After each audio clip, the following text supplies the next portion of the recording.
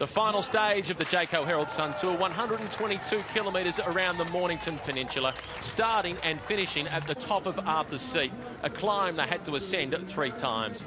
At the start of the stage, Peter Kennaugh, wearing the yellow jersey, 13 seconds clear of his teammate Chris Froome. The first time up the climb, and it was Chris Harper trying to take the points in the race for the budget forklifts King of the Mountain classification, but it was Froome who got the better of him to move into the lead for the race on that jersey. Peter Kennaugh, with the yellow jersey, was looking comfortable in the support of his teammates, and as they hit the climb for the penultimate time, it was Ian Boswell setting the pace. Coming to the top, and it was Froome looking for more points in the race for the King of the Mountains classification, opening up a small gap on the peloton, which was enough to launch Joe Cooper off the front. The New Zealander, riding for Avanti ISO Waste Sport, was hoping to move himself from 10th place overall up onto the podium. As they hit the bottom of the climb for the final time, Kennaugh was seeing the yellow jersey slip through his fingers as Froome started doing what he does best.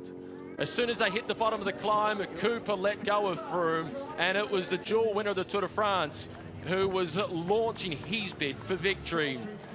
Behind him, the battle was on for a place on the podium, and it was Damien Howson from ORICA-GreenEDGE who was hoping that he had enough to move from 5th place up into the top 3.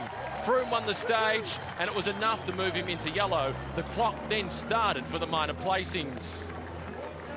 Keeping company with one of the locals, Jonathan Clark, it was Howson who launched his sprint for 2nd place on the stage, and in the end, it was enough for Howson to climb up into 3rd place in the overall standings.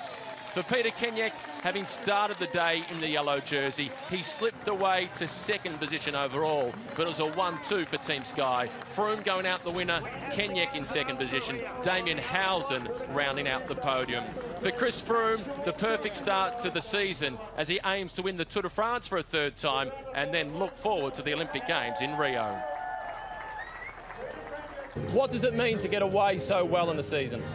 Yeah, it's amazing feeling. I mean, put in a lot of hard yards this winter, which hasn't been easy, obviously, with a new family starting and everything back home. So, yeah, massive thank you to my family for giving me the support that I need to be able to do this job. But again, I mean, more than that, also a massive thank you to the team. They gave me the all clear today. Up the 2nd time, up Arthur's Seat. It was a little bit of an attack that I went for the King of the Mountain points. I just set on the Avanti rider who attacked there. And on the radio, the guys behind said, listen, great, we're not going to pull. You're in a perfect place to win the stage. Go for it for me.